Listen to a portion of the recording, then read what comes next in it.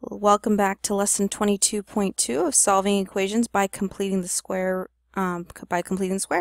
So in your packet they go over several examples. I'll be going over the ones that you need to try out. Please pause if you need to as we continue to do some of these problems. So on here you see it says to complete the square for the expression and then factor the trinomial. So that's exactly what we're going to be doing today. So the first thing they ask you to do is find one half of b. So this is our b value, okay, 18. So what we're going to do is we're going to find what half of 18 is, which is 9. We're going to then take that 9 and we're going to square it. So if you have to in your calculator, go ahead and figure out what 9 squared is. Pause. And that would be about 81. And then it says add the result b squared, or b divided by 2 squared, to step 1. So we found that to be 81. So what we're going to do is we're going to add it, just like it shows here, that 81 that we found here. And they're going to ask us to factor, and they say factor the following expression. So remember when we divided b divided by 2, that was at 18 divided by 2. We found that to be 9, so that means x squared plus 18. X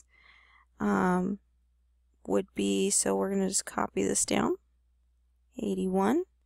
And the way we could find that is x plus 9 squared, because 9 times 9, you'll notice that is 81, and 9 plus 9 is 18. See that pattern there? They add to get me 18 and they multiply to get me 81. Alright, it says complete the square for each expression and then factor the trinomial. So we're going to continue that on the next problem. So here it says again x squared minus 22x. So again, this is my b value. So I'm going to go ahead and cut that in half, and that would be negative 11. And what I could do is then take that and square it. And what would negative 11 times negative 11 be? Go ahead and take the time to work that out. You would have found that to be 121. So what we're going to do is we're going to rewrite our problem. X squared minus 22x. We found this to be the completion of that square. So we're going to add that on. And it says to factor. So that would be, well, think about it. What two variables multiply to get you x times, or x to the second power? So what two variables multiply to get you x to the second power? X times x, right? And then what two numbers multiply to get you 121? 11 and 11. But add to get you negative 22. Well, negative 11 and negative 11.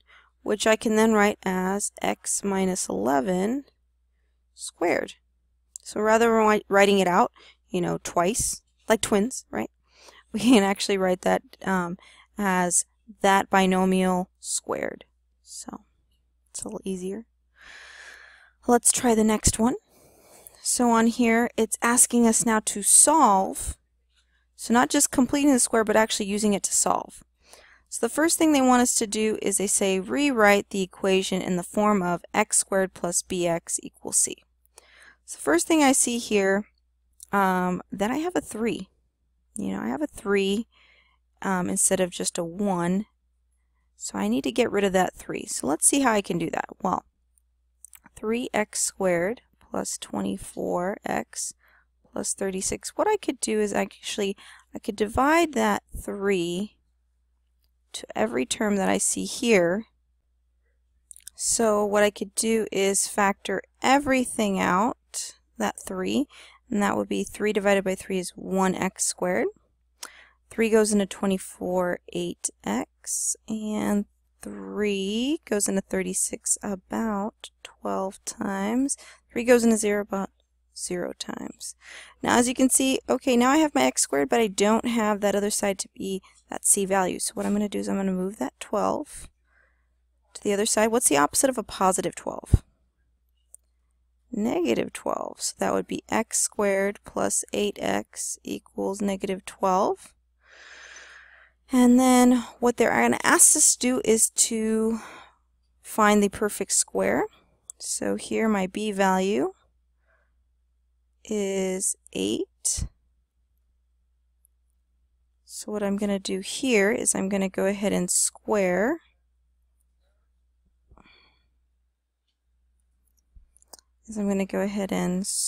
sorry about that technical difficulty. Well, what is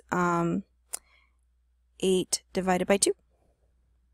4. And if I square that, that would be 16. So I'm left with x squared plus 8x plus 16 equals negative 12. And now I have to add it to both sides.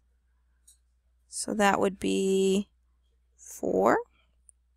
Now I can write down my expression, which I will. I can actually rewrite it like it says factor the expression obtained into this format. So that would be x alright,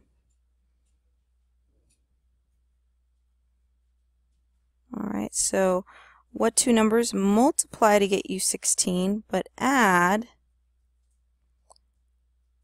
to get you 8? Well, that was 4 and 4, right? And positive, right? 4 times 4 is 16. 4 plus 4 is 8. So I can rewrite this as x plus 4 squared equals 4. So just like in the last section, we'll go ahead and square root both sides. And I get x plus 4 equals either a positive 2 or a negative 2. And what's the opposite of adding 4?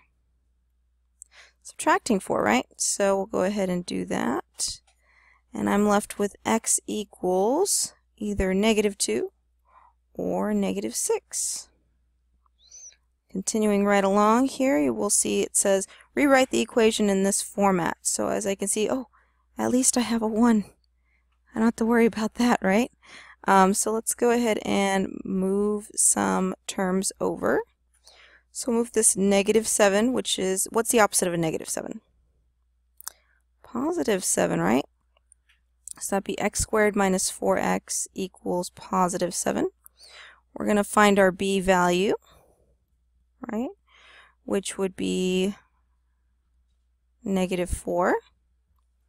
So if I divide negative 4 divided by 2, that would be negative 2. And if I square that, that would be a 4. All right, so I'm going to rewrite my problem. X squared minus 4x plus that 4 we found equals 7 plus that 4 we found.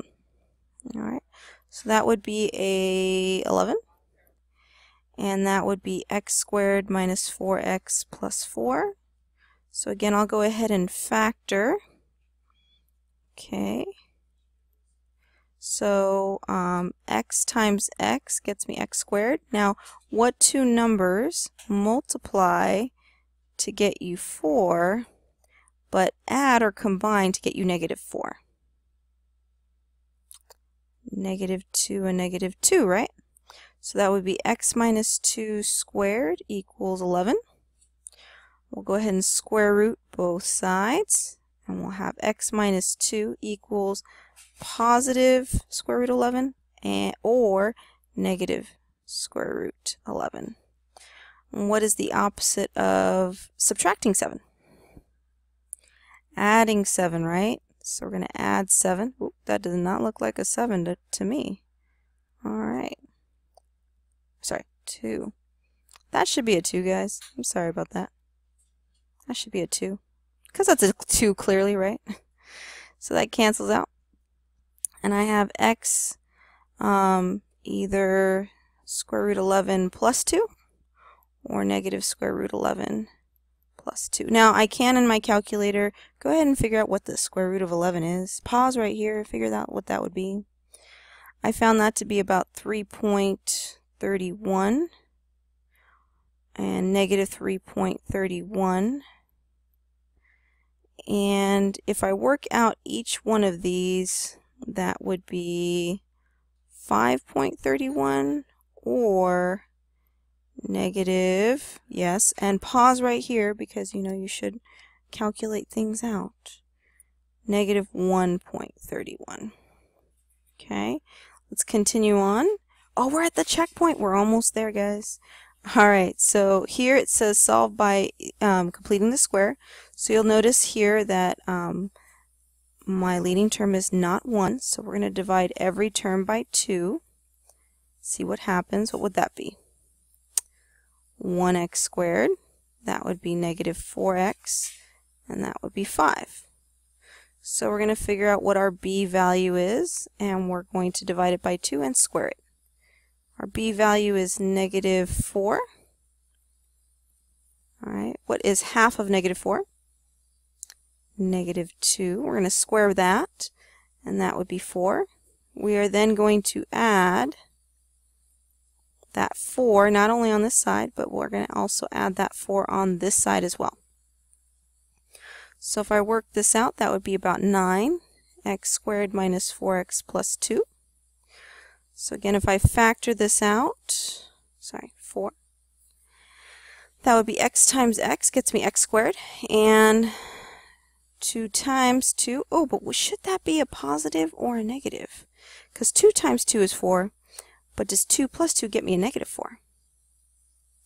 No, I have to make that a negative 2. Because negative 2 times negative 2 is 4, and negative 2 plus negative 2 is negative 4. So that would be x minus 2 squared equals 9.